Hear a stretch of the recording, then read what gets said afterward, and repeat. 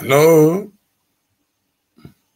Today we are talking to the issues that were raised in an interview that Mr. Tinashe Jonasi was part of on SABC under African Perspective. Let's hear what he has to say, and this will be followed by a discussion. Okay, well, as we've indicated, Zimbabwe's opposition has been in the news recently as factors within the MDC are at each other's throats after a high court in that country declared the MDCT, led by Thokozani Kupe, as the official opposition in that country. The MDC Alliance leader, Nelson Chamisa, is, however, adamant that he is the legitimate leader of the opposition in Zimbabwe. So to discuss the situation in Zimbabwe, especially amongst the opposition, we will be speaking this evening to MDCT presidential spokesperson who will be joining us a bit later on, that is Khalipani Pugeni. But we're joined this evening by Trust Ndlovu, who is MDC Alliance South African spokesperson. We also have Tinashe Jonasi, who is Ideal Zimbabwe president, and lastly Deo Mavenga, who is a human rights lawyer. Tinashe, let me start off with you as a more of a smaller party. Considering the state of the political impasse in the country, how would you describe the state of the opposition? In simple terms, the opposition is in crisis, and it's a crisis caused by a disrespect of the Chapter 12 institutions. It's a crisis motivated by disregard of the constitution of the country. Because they also, it's a crisis caused by their disregard of their own constitution, their own party constitution. So it's a matter of constitutionalism or rule of law versus populism or the rule of men. What do you mean, Chapter 12? Can you just explain to us?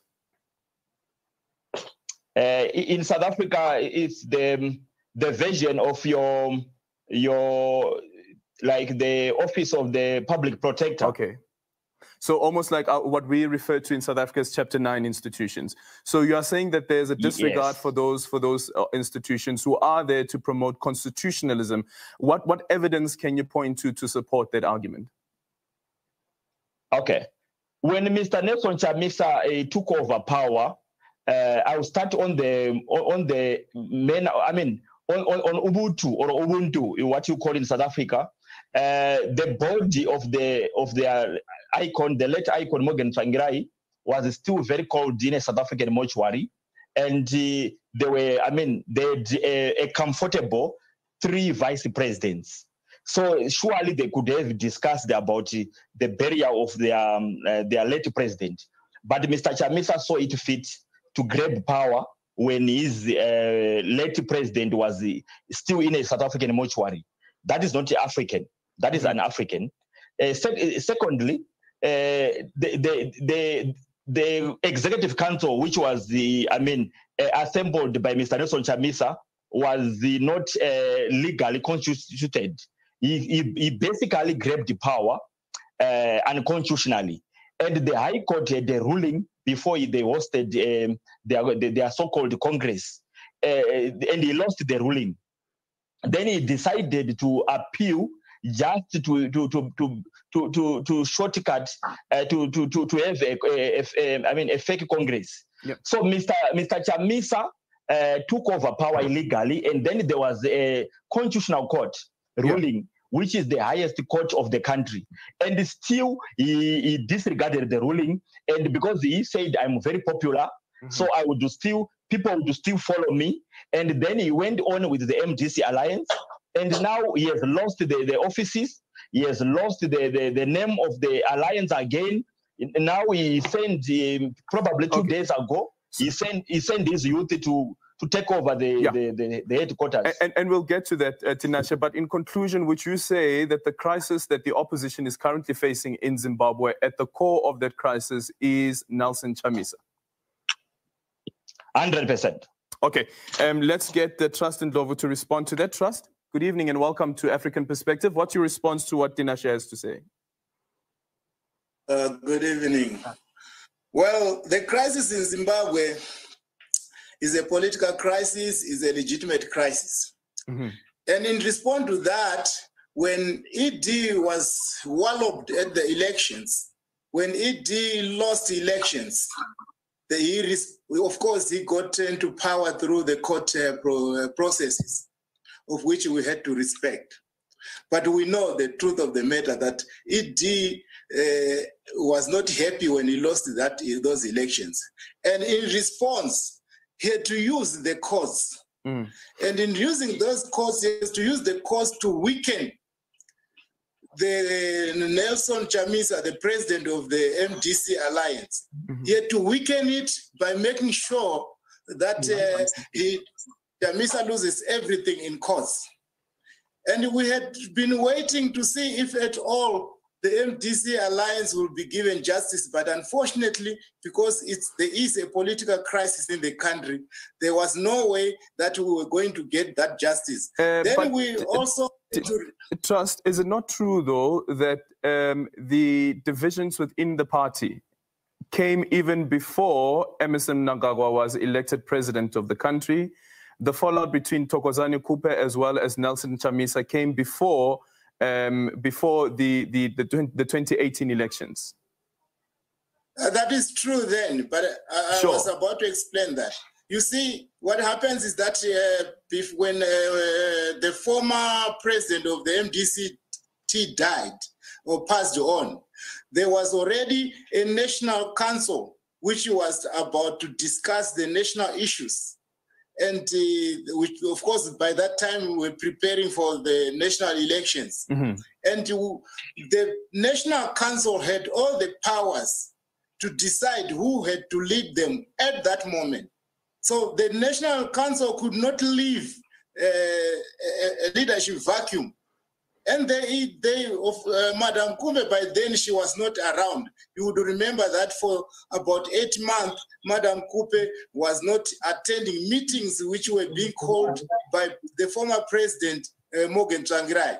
Therefore, the party had to decide, had to make a decision. It was a very difficult moment, and they decided that they had to ask Nelson Chamisa to lead That's not how I understand it to be, Trust. That's not how I understand it to be. I understand it to be that Morgan Tsvangirai is the one who, for lack of a better phrasing, anointed Nelson Chamisa to be his successor, although it was against the constitution of the party. Look, those are other issues that one, of course, the president had also wished to see Nelson Chamisa taking over. But also there were due processes which had to be followed. Yeah. In our understanding by then, of course, even now, the National Council has the power in between congresses to make such decisions. But in any case, like I said before, that after the elections, you would find that they realized that, no, the MDC as an opposition had become too powerful. Okay. And then they had to use the courts to weaken. Let me just finish my point. They have to use the courts to weaken the opposition because the MDC was becoming too powerful, and it was only Chamisa who was making a point that the MDC had won elections. Okay. And of course, now that things are in the situation like where we are right now, we've decided to say, okay, for the sake of peace, for the sake of unity, let's come together. Okay. Let's go according to the court's ruling to say 2014 structures. Let those 2014 structures come together and try to address the question pronounced by the Supreme Court judgment. Okay. And that's where we are now. Okay, Kalipani, let's hear your take on what has been said now by Trust. And also, though, can we also argue that Thokozani Kupe may have opened herself to allow the opposition to be destabilized in that country? Good evening to you and to the listeners at home. And of course, I want to say good evening to Ndlovu and Jonas. Indeed, it's an honor to be with you again this evening. I need to clarify certain points which were raised by Trust, which are misleading.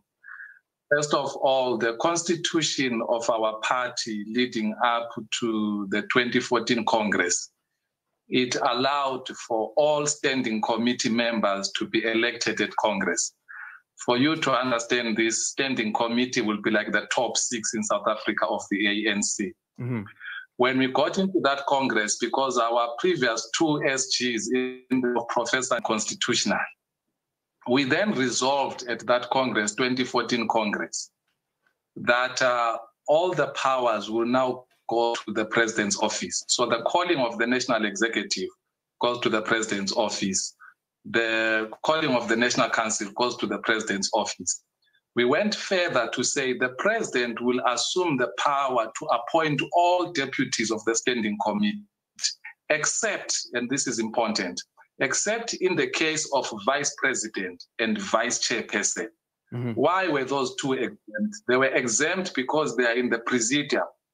And in our Constitution, any one of those 4 people in the form of the President, the Chairperson, the President, the Vice President, the Chairperson, and the Deputy Chairperson, any one of those people in our Constitution can become the President in the event that the one which they deputize or is on top of them in terms of hierarchy dies or for some reason is unable to carry out their duties. So we made clear, we dealt with the succession issue, that is how it's going to be as far as the MDC Constitution is concerned. Yep. There was no contestation until 2016. Why did things change in 2016? It's because the then President, Dr. Morgan Tsvangirai, fell ill with a terminal illness. And those that wanted to grab power violently and illegal and tribal saw an opportunity. And then they connive and try to bastardize the institution of the MDCT to the effect that then they said there are 2 vice presidents that the president had to appoint. Now, the irony of it is that the resolutions were clear in saying when it comes to vice president and deputy chairperson, you can't appoint, you will appoint all the deputies of the standing committee. So they push that narrative through violence, through misinformation, and many other means. And then, unfortunate, as you would know, Dr. Tsvangirai passed in 2018. It's now a matter of historical record that Dr. Kupe was almost bent in a hut in Buera at that funeral. The Americans were there, the British were there, the who's who of the political world was there. So this is a matter of historical record.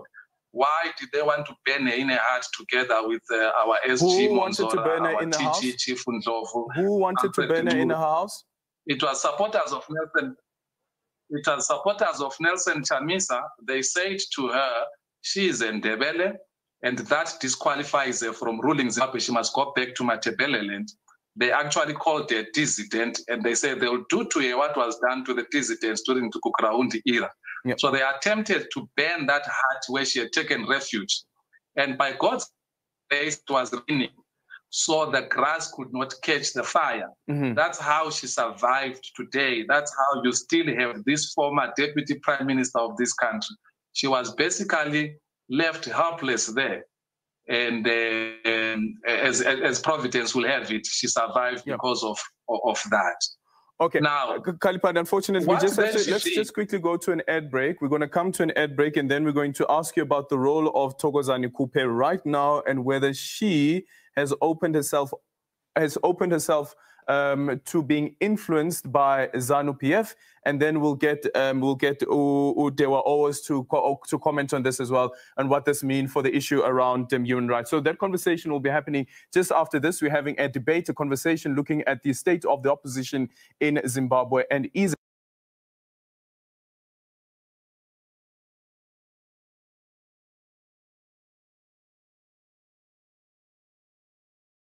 I'm just waiting for Mr. Tinashe Jonasi, who was a panelist on this interview, to maybe dig deeper, to get to know the background and what he believes is the issue in Zimbabwe. Hello? Mr. Mongari, I'm sorry, can you send another link? Because it's just uploading this link. All right, but we can talk. Let me send you the link, and then let's see if it doesn't. Then we can do it on WhatsApp. No problem. All right, so I've sent you there. So Mr. Jonasi is going to come and join us, and then we can then deal with what he is talking about. I would love to be part of the discussion. May I have the link? And that's Signoro. And Signoro says Kupe Maridadi, Monzora, and others have always been members of the MDC for the wrong reasons. Assume that Signoro knows what the right reasons are. They have been attacking, destroying from within. Watengesi Wakuru, that's a judgment made by facts known to Signoro. And here we are talking to the issue of the state of play in the opposition as articulated by different panelists on SABC. And the idea was to generalize the conversation. What is the opposition? What is happening? And why is it happening? And you may discover that what you think is not the reality of the events that are unfolding. What I think may have nothing to do with the reality on the ground. But as usual, superstition, gossip, speculation informs many of the discourses that take place in any grouping of human beings. After all, we are human beings, limited by our past in terms of facts, yet it is very possible that human beings like me often interpose ourselves in facts that go beyond our personal knowledge. The facts of 2018, the facts of 2020 are different. Hello?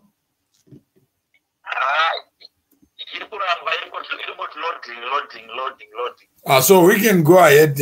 I just wanted to confirm that you had that conversation on African perspective that was focusing on the state of play in relation to the opposition parties in Zimbabwe. Is that correct? Yeah, that's correct. And what was, I've listened to the portion of that interview.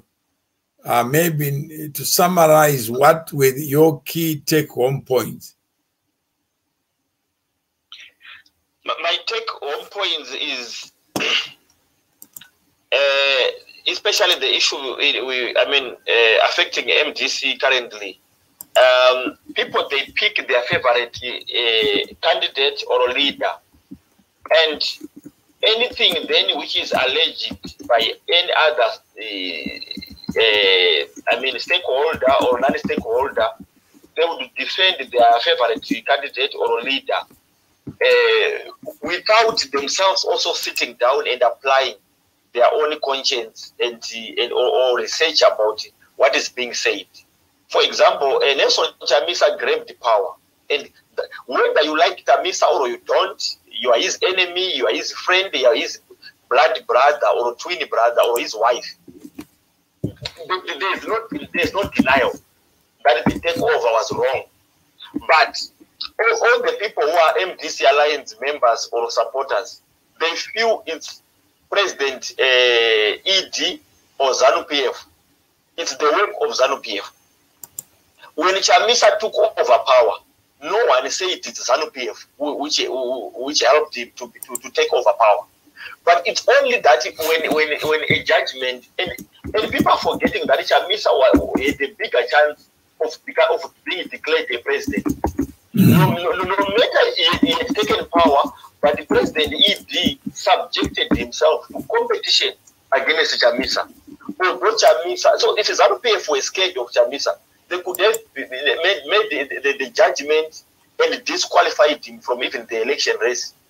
So the people, we use our emotions, we use our attitude towards a certain individual, and then we reject conscience, we reject fact. So are you saying that any product of unlawful transfer of power is bad across the board? Very much.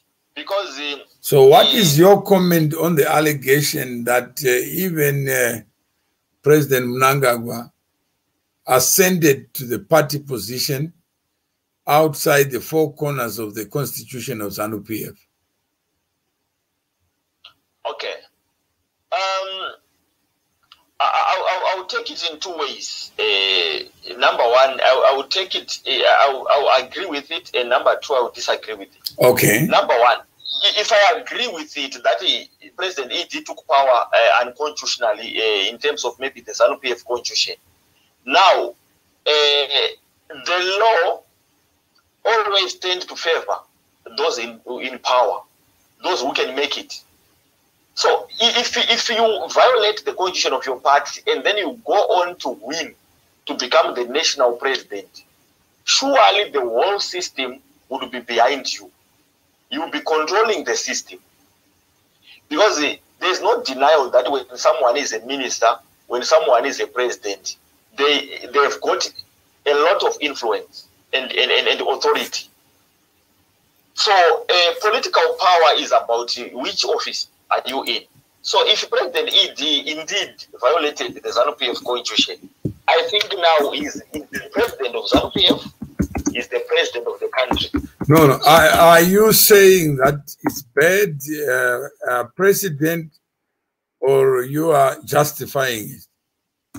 If indeed he violated the ZANU-PF constitution, it's bad. No. Why do you say if when you are so clear on the issue of Chamisa?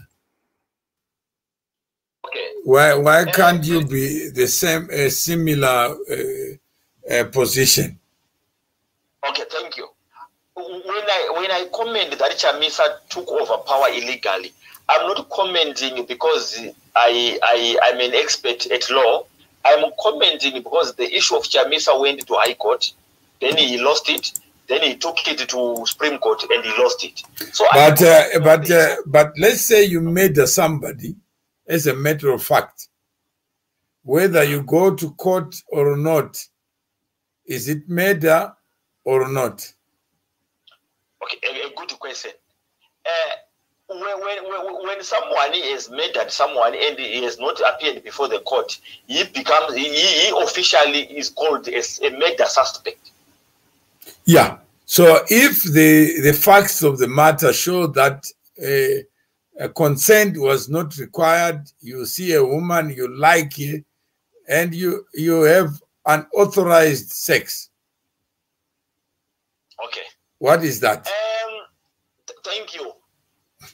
The question is, if we want to respect the law, the same law we want to respect in Zimbabwe is saying everyone is innocent until proven guilty. But if we say everyone is guilty until proven innocent, I think that would be unlawful. So, I mean, on the left, there's Chamisa, who has been proven by the High Court and the Supreme Court.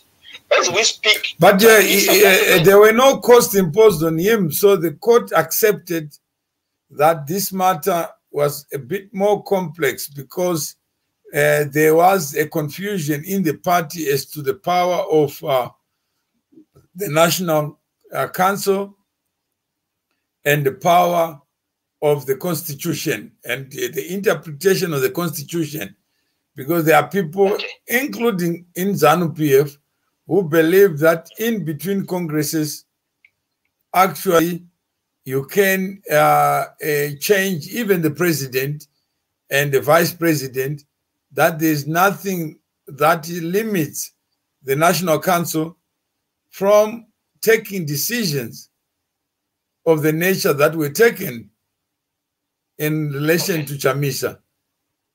Okay, thank you. I've learned one thing from you, Mr. Mawere. What have I learned? What have I learned? You have taught me the difference between opinion and facts. That's right. You have taught. So I'm now taking life as a lesson, as a big classroom. So you taught me that young men don't speak on behalf of ZANU-PF, don't speak on behalf of Zimbabweans, speak on behalf of yourself. That's right. And speak on, I mean, facts, separate facts and opinion. When it's opinion, say clearly, I think, or I suspect, or I'm not sure, so that people know that you are about to raise an opinion. But don't package an opinion as a fact. So that lesson, I found it from you. So if you allow me to be a good student, let me say this. Between Chamisa and ED, personally, they are different. Remember, I'm not a constitutional expert. I'm not a lawyer. I'm just an ordinary person. Now, what is the difference between Chamisa and ED in terms of their ascendance to power? Their difference is that I can state clearly with authority that Chamisa, his ascendance was unconstitutional. And when someone asks me why, I would then cite the High Court ruling. I would cite the Supreme Court ruling. Now, when I go into ED, I can, even now, I've got the freedom to express myself and say ED ascended to power unconstitutionally. When someone now asks me evidence, I would then start stammering, because who is mandated in our country to interpret the Constitution and to interpret the law? That person is either called a magistrate, a judge, or a Supreme Court judge. Those three people are mandated by our Constitution to interpret an event in reference to the Constitution. And then they are officially allowed to comment that this thing is unconstitutional, is unlawful, and when they do that, it's done, and they can pass a judgment. Now, ED has never been brought to any court in Zimbabwe so far. Meaning, if they are experts now of law who are better than me, because a lawyer and a magistrate or any officer of court is someone who is above me in terms of interpreting the law. Okay, that's good. If ED indeed violated the ZANU-PF Constitution, he remains a suspect at law until I don't know any other circumstances that can make him appear before a magistrate or the High Court or the Supreme Court. After the judgment, I can declare with pride that ED, well, remember, if I can say now ED went to is illegitimate right now. If there's someone on this platform who is a lawyer or who is a constitutional expert, that person might argue with me on law technicalities, and I might lose the argument. Maybe I was right, But because I'm not an expert at law, I might even lose a legal debate. So I'm thinking E.D. Chamisa remained, he was a suspect until he was given an opportunity to appear before the court, the High Court. So your test is on the separation of powers. That yes, that the executive, judiciary, and legislature are separate branches of a government, and as such, yes, until the court is pronounced on a dispute, everybody must be presumed to be innocent. But now you, as a political actor,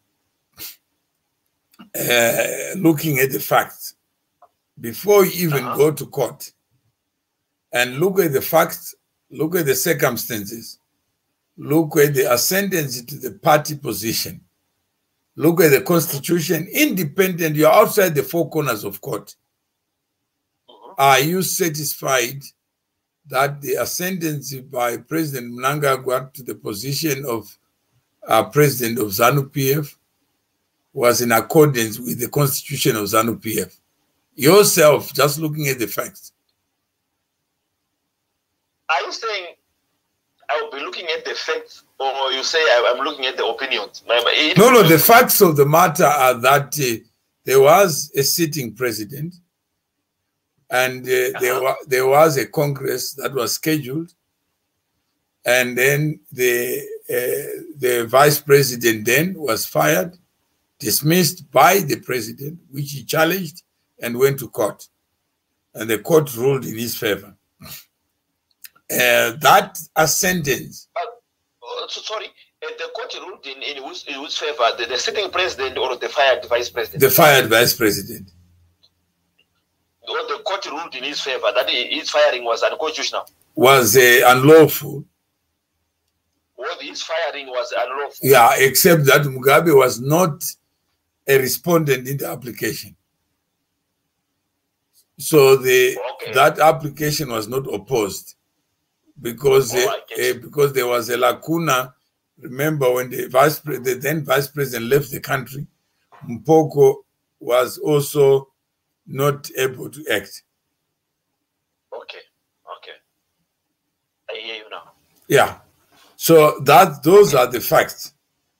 Well, I want to ask you one thing here.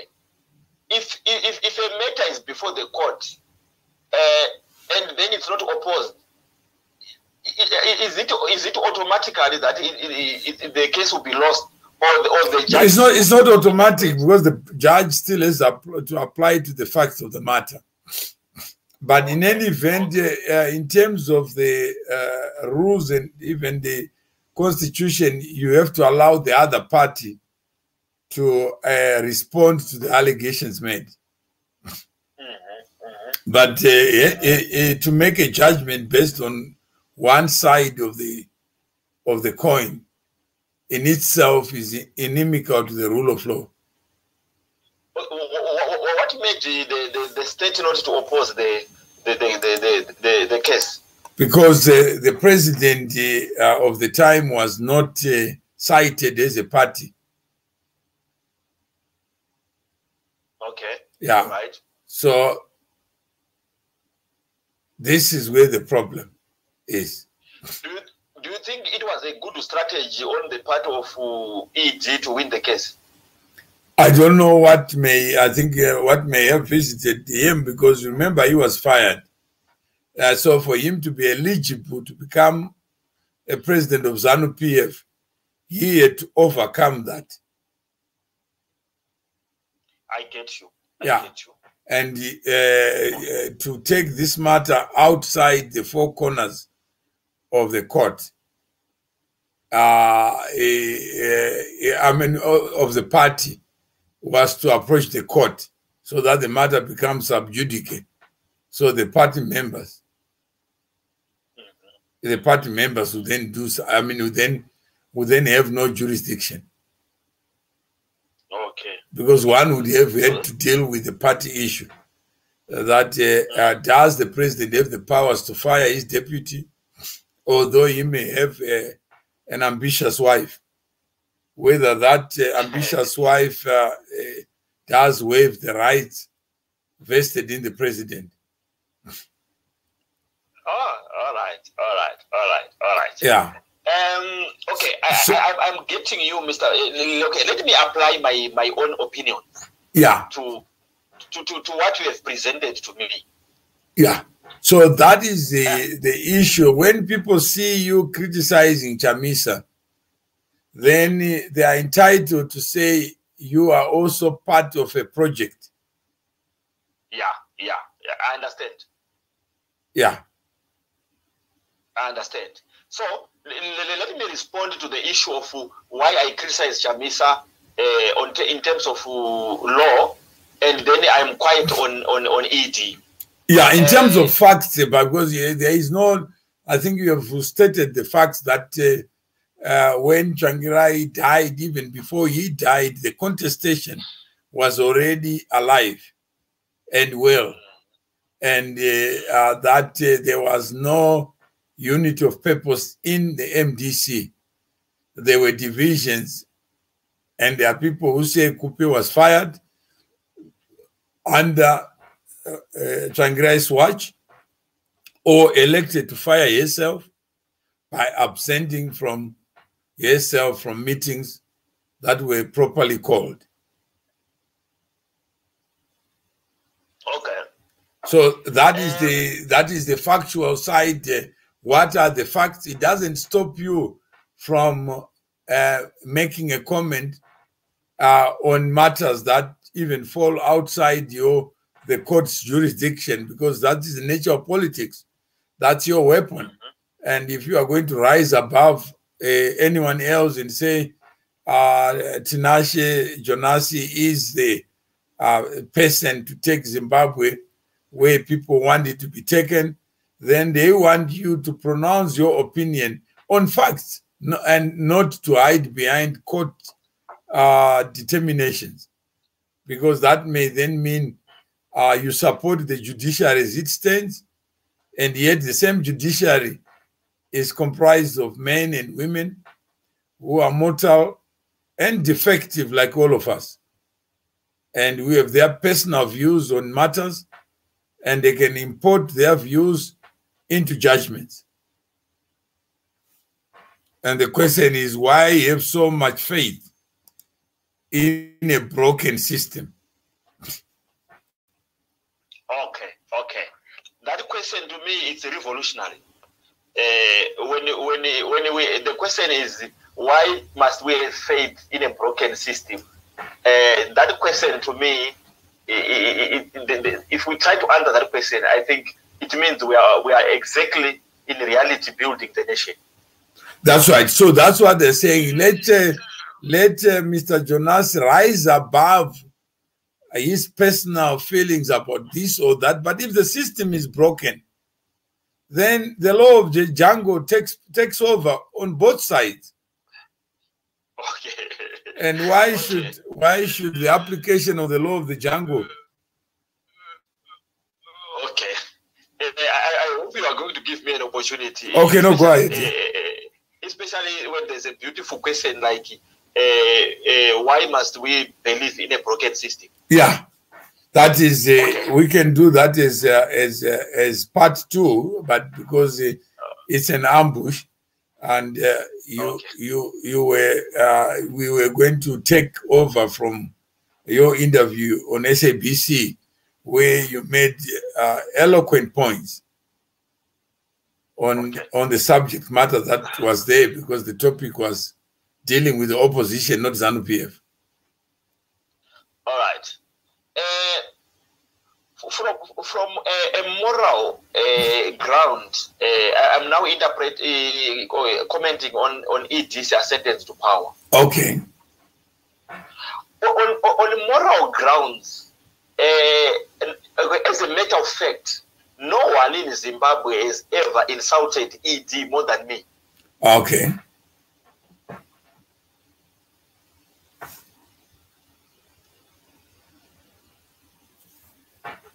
Okay, go ahead. Hello? Hello?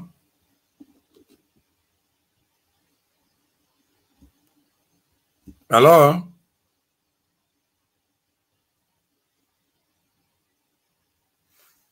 Hello?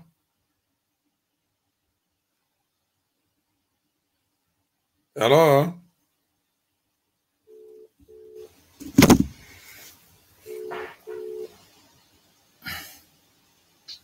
Hello? Yeah, sorry, we got cut. Yeah. Oh, yeah, yes. I think it's network. Okay. Can you hear me now? I can hear you. All right. So I'm saying, no any person in Zimbabwe has ever insulted the president more than me. Okay. But I reached a point of saying, if I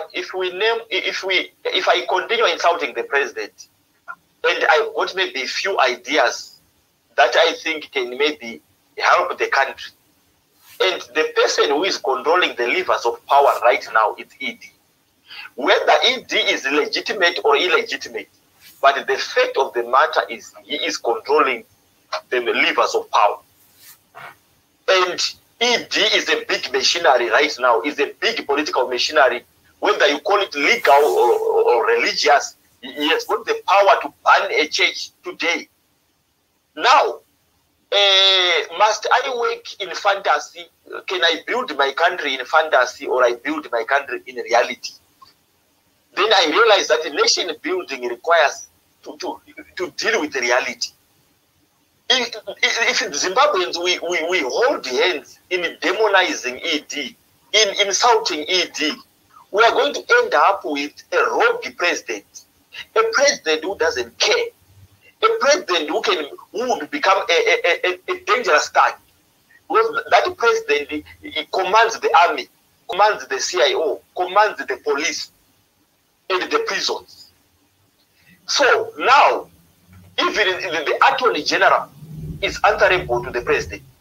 Chief Justice can be summoned to the office of the president. That is a fact. ED has got a privilege to abuse even his powers. He can do that. So if someone is in such a position and that person is a Zimbabwean, why can't we love ED? So much that I can even call ED and say, hi ED, how are you? Can I see you tomorrow? And then ED say, no, tomorrow I'm busy. Tomorrow Friday. Can we meet Saturday? But do you know the...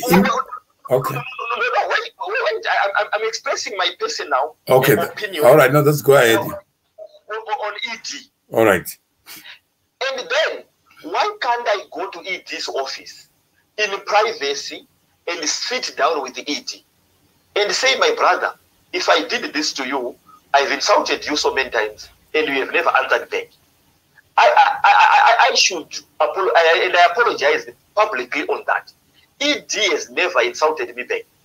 No matter I've said a lot of facts and opinions and whatever, but ED has never defended himself. He has never insulted me back. So I should also take that away and apologize to him. And secondly, if I think ED ascended to power wrongly, and then it's a bad example, and then if I think ED is a dictator, or ED is abusing his office, why can't I talk to him in privacy? In privacy, he can, who knows? What if he can also cry? What if in privacy he can also confess to other mistakes?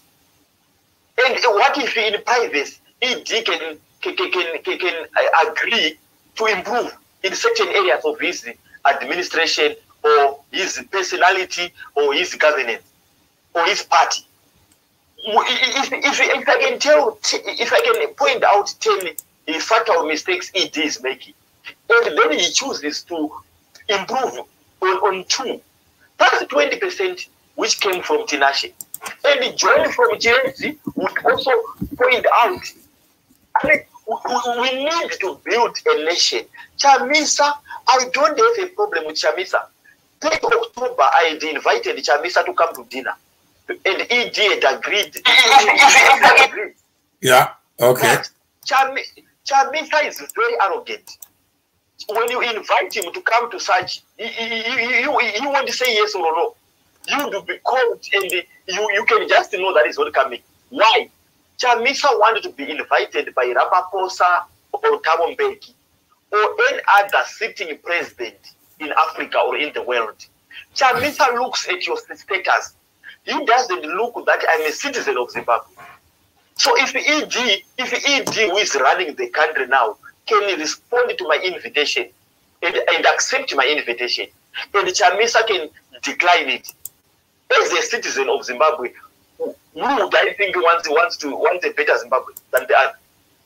Yeah, I think you have raised a number of issues that require interrogation and introspection. You say a public office bearer must be loved, not be subjected to public scrutiny. That's one take-home point. You say this a public office bearer is bigger than life. And then if we pack that and say, okay, this is your perspective, nobody can take that away from you. But in the proper construction of government, should a president be above the law or below the law?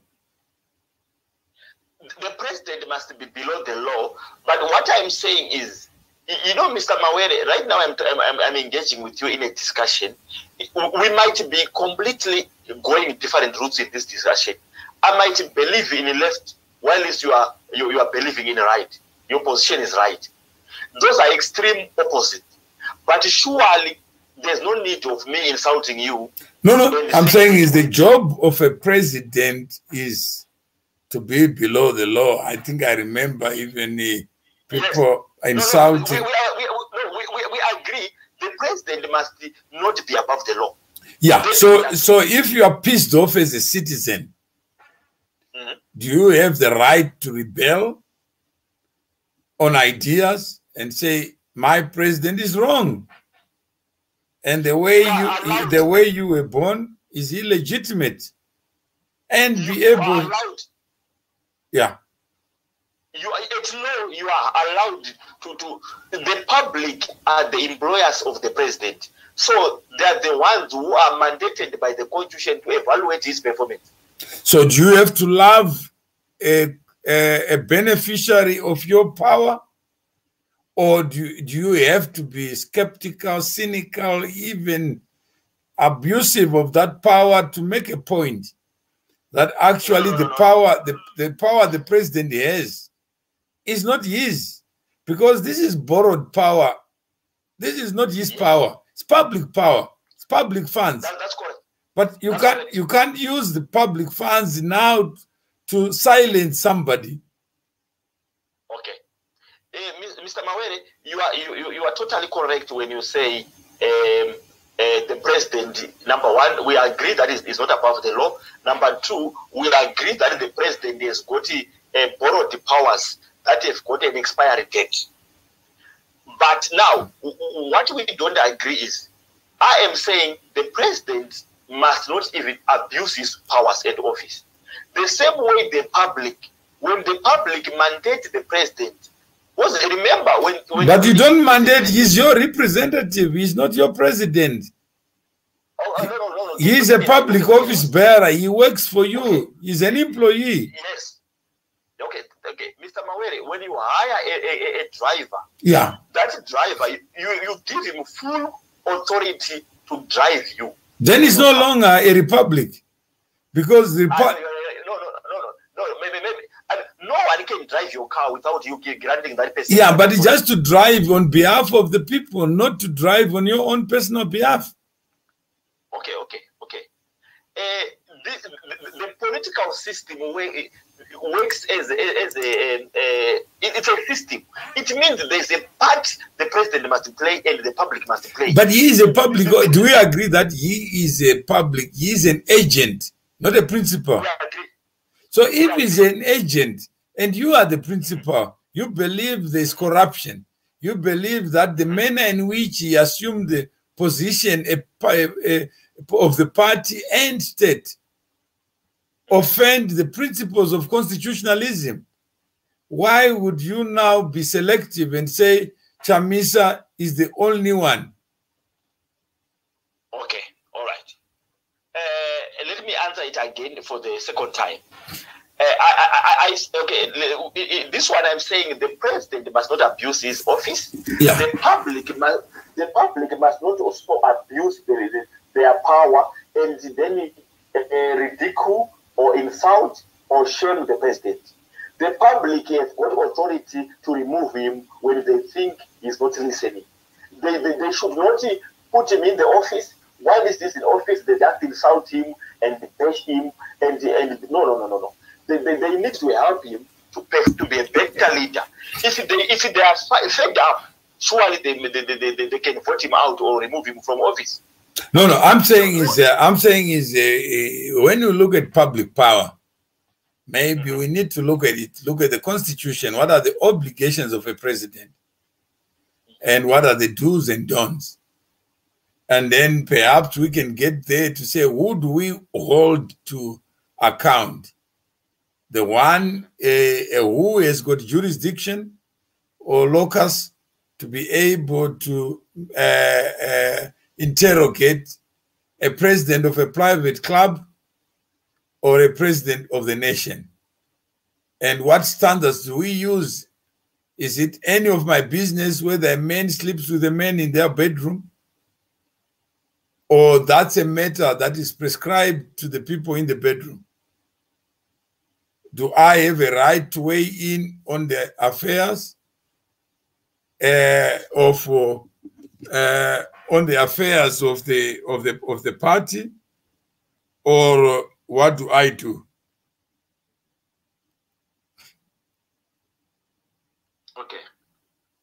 So I'm saying morally, ED is the commander of the army of Zimbabwe. That's the commander. He can order someone to be arrested. No. We are saying that he can't order. He has no power to order anyone to be arrested. You know that? No. I am saying ED is in a position if he wants to abuse his power. He is not even in that position because he can't. His powers are prescribed. There are people who are charged with the responsibility of administering the Criminal Procedure and Evidence Act. No. I'm giving a point that... okay, you are saying that you can have a mischievous president. Yes. Who can operate outside the four corners of legality. Yes, because his position has got facilities that can enable him to abuse his office. No, it doesn't have. But maybe we can educate each other. No. I am saying a president is a very influential and powerful position. No, that's not what the Constitution says. If you believe in the rule of law, not rule of men. No. Okay. I am saying, what I'm saying is that that's why many people talk about ED. Why are people talking about because of ignorance? That's what we want to be able to say, that the president does not have the powers that we confer on him. Thank you so much for putting it on record. So now that means the issue that ED might not be fighting corruption, might not be doing this and that. It's neither here or there. No, it is there because he is a public office bearer. He cannot go outside the perimeter or circumference that the people give him. Even to say you are an enemy, to say you are an economic saboteur, that's outside his perimeter. Okay, all right. He doesn't have the power. Okay, all right. Yeah? I get you. Yeah. So he is not in that position. He doesn't have that power. So anyone who wants to be president must know that. that in as much as you say Chamisa had no power to take the baton, yes, it must apply to everybody. No, with ED, I'm not defending that he took power in ZANU-PF legally or illegal. I am saying for it to be effect, now if people are alleging that he did that, it means he is a suspect. He is innocent of that until proven guilty. No, you are a political player. He's your competitor. Why, yeah, but why not use anything? Okay, thank you. I don't want. Why are you using your weapon only on Chamisa? Okay, thank you for that. Chamisa is proven guilty of taking power unconstitutionally. ED has not yet proven guilty. No, that Chamisa was not proved guilty. The Supreme Court judging removed him from his office. No, it says he never took the position that his interpretation of the Constitution was wrong, was defective. Then he was then corrected through the judgment. No, they said now no power exchanged hands. Period. And yes, in as much as no power exchanged hands between Mugabe and President Mnangagwa. Okay. Then that means the Supreme Court ruling, it didn't recognize the office of Chamisa. No, it just said there is no power that transferred hands, period. And and also, if the same goes for Chamisa, the same goes for President Mnangagwa. But now, what I know is that every case is taken on merit. When a case is brought before court, two suspects can rape one woman. But surely, when there's a trial and then there's judgment. No, they don't look at the facts of the matter, because the judge only looks at the facts before him. The fact that I have not reported doesn't change the facts.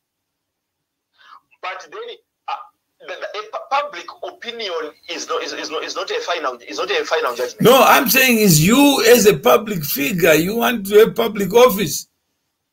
Are you going to be blindsided when you become president of Zimbabwe?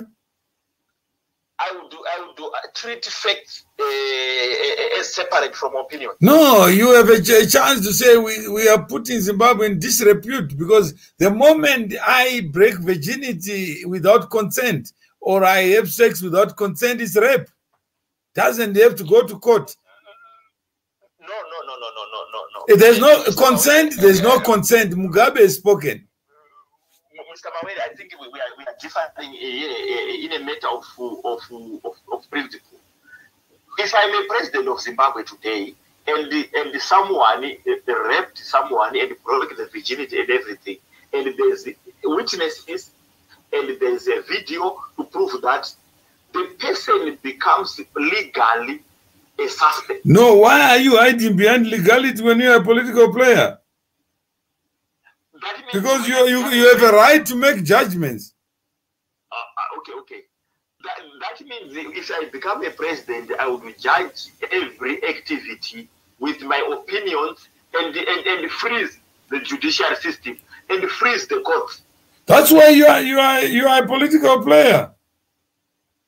You must be able to say this is wrong, not in my name, because I am the republic. Okay, Mr. Mawere, what I'm saying is, right now, someone can tell me Mr. Mawere killed or his child, and then maybe give me some story behind that.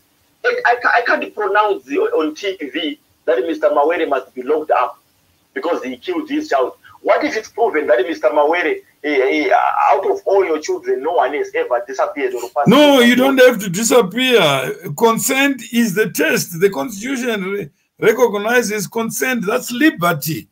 That's the rule of law. Okay. And if I don't have your consent, I can't take over that office. I feel naked. I can't say, yes, I've had sex with a person who didn't give consent. Okay.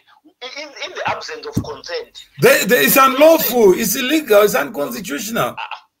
Okay, Mr. Mawere, in the absence of consent, the man becomes the suspect. No, UDI, they declared independence without the consent. And that's why it was illegal. It didn't have to go to court. There's no court that determined that UDI was a bad project. Okay, Mr. Mawere, do you agree that when a person is alleged to be raped? No, when morality is offended, if imagine I go to a woman and I have sex, then after that I say, yeah, it was great. And she didn't consent to it. Whether she's poor or you are rich or you are powerful, doesn't matter. Consent is consent. But you become a rape suspect. No, you don't become a rape. You become a rapist by conduct. Why don't you get the consent? Why didn't you go to the Congress? If you are popular, why didn't you go to the Congress, Asante Sane? Oh, Mr. Mawere, so are you saying if someone raped a woman and then broke virginity and there's evidence, there are witnesses, are you saying that person must not appear in court? Yeah. So if that person appears in court, to you, if that person is appearing in court as a rapist or as a rape suspect? No, I mean the court of public opinion is great because you are the public. Okay, Mr. Mawere, me and you are leaders. You are a leader, Mr. Mawere. In business, in community, I'm humbled by your initiative of building community and whatsoever. You are not doing that out of hobby, out of not having the things to do. In leadership, it's in you. So you are a leader, Mr. Mawere. Me and you must be seen to sanitize the whole mess in our country. No, I'm saying is you are giving an opportunity for people to debate issues and to go through the issues so that we all have the same understanding. Yeah. So at the end of the day, other people may benefit, and that's why I wish I know you are, as a presidential candidate, you are also mindful of your time, and I've taken your time. We started late, but you may. This was the conversation, and it's one of many conversations. Yes. And when we are talking, it's not targeted at you. No. You are entitled to your own views. I'm not here to change your views on anything. But when we have conversations, they also require us that we probe and we share them. Yes. So when we share, then it helps all of us. That's true. Yeah, to come to the basics of what the issues are. It's only then when we will all become enlightened and then be able to take views and to look at all sides of a story, so that my view need not be the only view, and that temperament. When I talk of Chamisa, I am also reminded that I could also be Chamisa to other people. Yes. And I take the view that my worldview is the only view that must prevail. And I then take the view that the people I dislike are wrong and the people I like are the best. So when we look at that, we then find we are in a dilemma, and that there is no way we can come to an agreement on anything. And when we can't come to an agreement on anything, then we end up with a problem. So I think you have been very generous with your time, and I think it is good. It's good that we take a step back and congratulate people like you for taking that viewpoint. Just to share ideas. There's no one who is right or wrong, but there's somebody in Australia who wanted to join you. I don't know whether you would allow him to join us. What's the name of the person? That's your brother, Mkoma Masimba. I don't know what. Yeah, I think you are rounding off. You are rounding up the discussion. It means we are now concluding. Okay, so let's conclude. Give Tinashe insights, depth matters, always no layman stock on paramount national issues. Stop street talk. Repandari, don't dilute constitutionalism. When you support, whether you support ED or not, do you support ED? And somebody says he's got executive power. Somebody says great conversation. So maybe you can summarize for us whether it's great or let's make America great again. Or let's sanitize a politician to be great. Any conversation between the citizens of Zimbabwe or among citizens of Zimbabwe that is not emotionally charged, and to me it's a great success, because Mr. Mawere, if I was the best in Zimbabwe in terms of wisdom and everything, purely I was going to be alone in the whole country, and I was going to turn Zimbabwe as an island. But why are we over 15 million?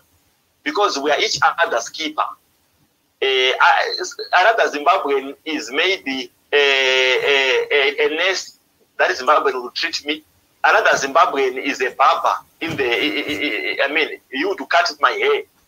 There's an interdependence. So no one is the best in Zimbabwe. No one is less Zimbabwe. So I think we need to converse.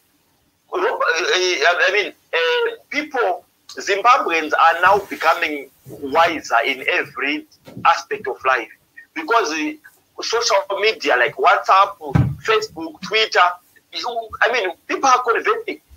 And we don't need to agree, but we need to agree that let's discuss and engage without using emotion.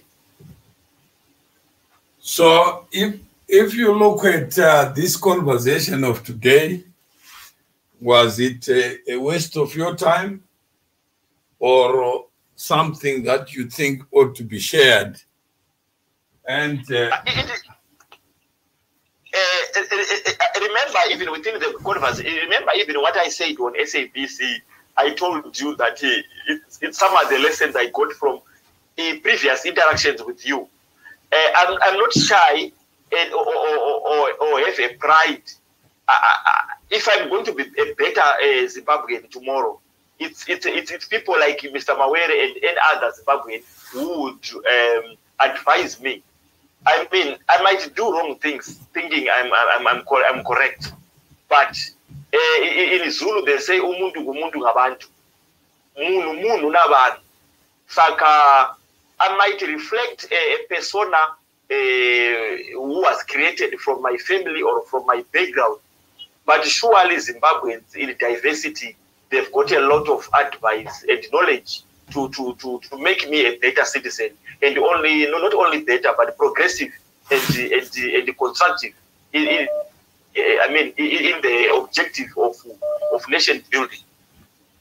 All right. So would you be prepared to have some of these conversations are recorded in the spirit of building the Zimbabwe that you want to see?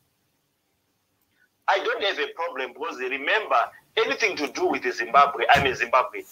So whether I'm recorded in error or during my strength, any situation, Zimbabwe, we should all make mistakes, but we should do everything in good faith.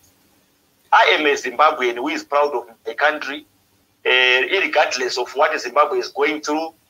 Regardless, some people can say there's a broken system.